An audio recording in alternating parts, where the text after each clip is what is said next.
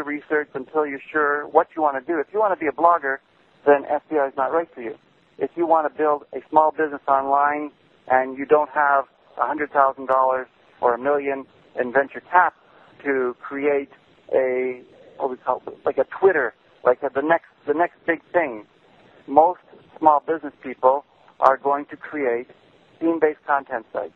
You know, the cost is low, the energy is yours, it's your time, it's your energy. It's up to you. You can control the process, and there's absolutely no reason why you can't build a successful business unless you make wrong decisions up front. If you decide to buy blogging software to build a theme-based content site, you're making a mistake. If you buy Site Builder and then decide to make a site based on travel and you only have 2 hours a week, you've made a fatal mistake.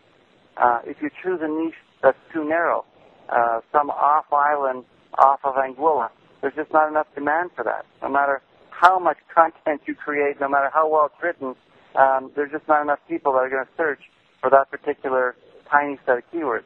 So I'd say those initial decisions that you make early on, how am I going to monetize?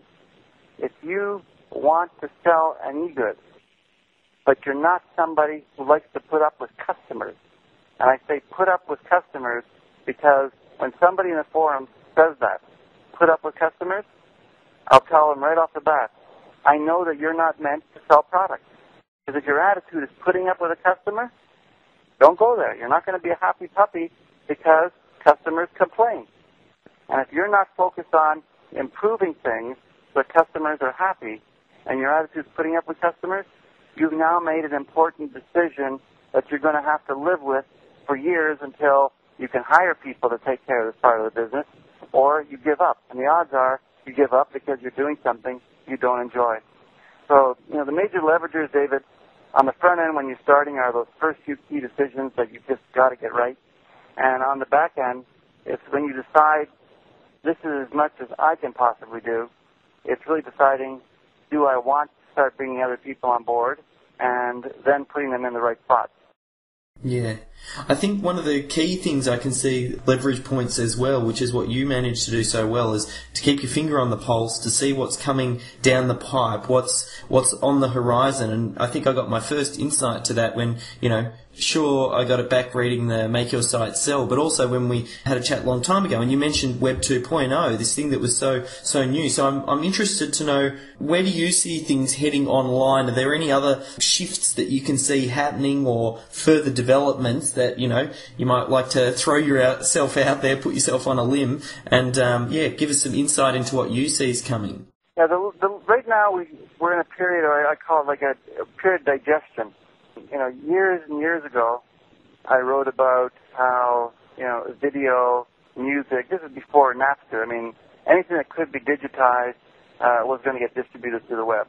How video, I believe that in the next 10 or 15 years, you know, we'll start to see the video websites, not video in websites, but video websites. And you'll click almost like navigate within a video to get to other parts of a video-based website. As the bandwidth just becomes, you know, faster and faster, websites are going to change. Of course, for that to happen, Google has to figure out, or the next great search engine has to figure out voice recognition and understand what's in those websites. But video was something we talked about years ago, and we're seeing that happen. RSS and blogging, you know, we talked about that. Web 2.0 obviously is a major part of our push for, you know, the foreseeable future, continuing to improve content too, so that people can get more and more out of it. But when I say digestion, and the whole social interaction is, you know, sort of an offspring, a cousin, if you will, of Web 2.0. People are creating content. They're creating content as they interact socially. So that's a major shift.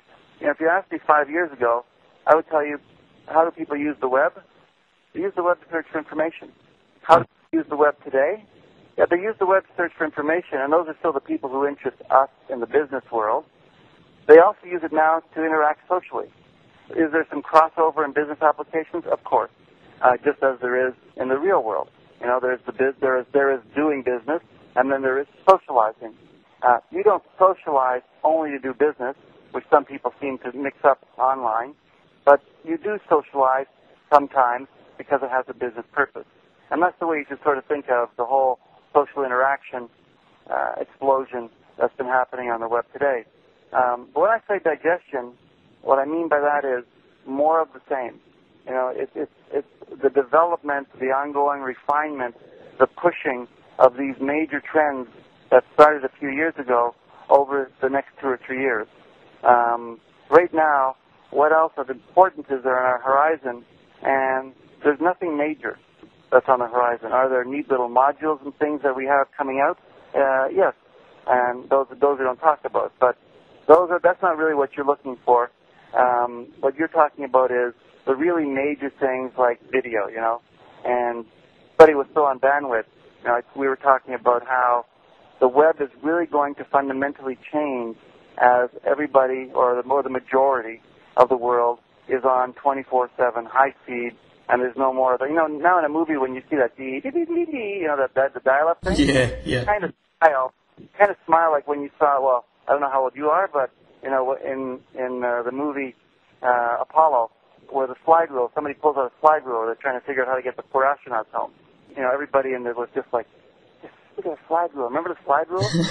Well, remember dial-up? Yeah. Well, you know, BBS's. Yeah, with fiber optics now, I mean, you know, the speed of the web is just getting earth-shaking, and that has implications in terms of, you know, we talked about how the web is going to split, and you see it happening. You know, the network simply did not use the web.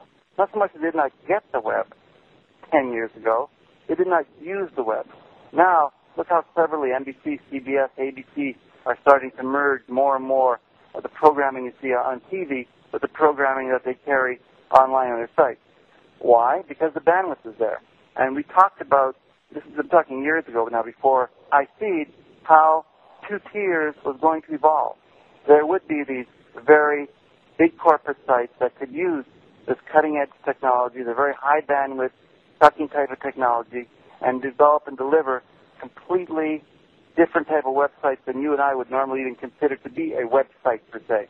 And then there's going to be the lower bandwidth, almost it's the interesting part of the internet, where all kinds of people are living and sharing ideas, writing terrific websites that are turning into businesses, talking to their grandmother by video Skype across the country, where the rest of us live and play.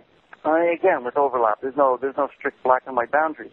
But to make a long story short, I have no brilliant new things that are at least on our horizon.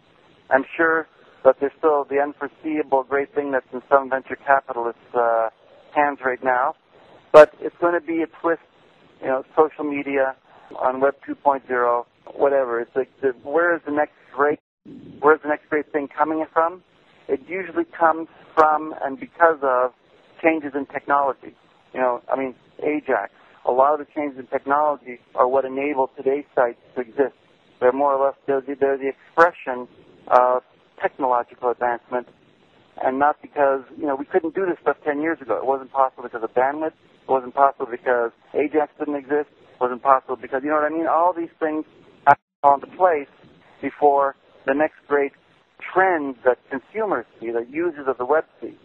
And those aren't really on the horizon as far as I can see. Maybe a smarter guy like O'Reilly could give you a better answer to that, but as far as we can see as relates to SBIers and the typical small business online, it's going to be more of the same, interesting, pushing it in new directions, and we've got to be there to catch those new directions, but no major new technologies that we can see coming down that make a major difference.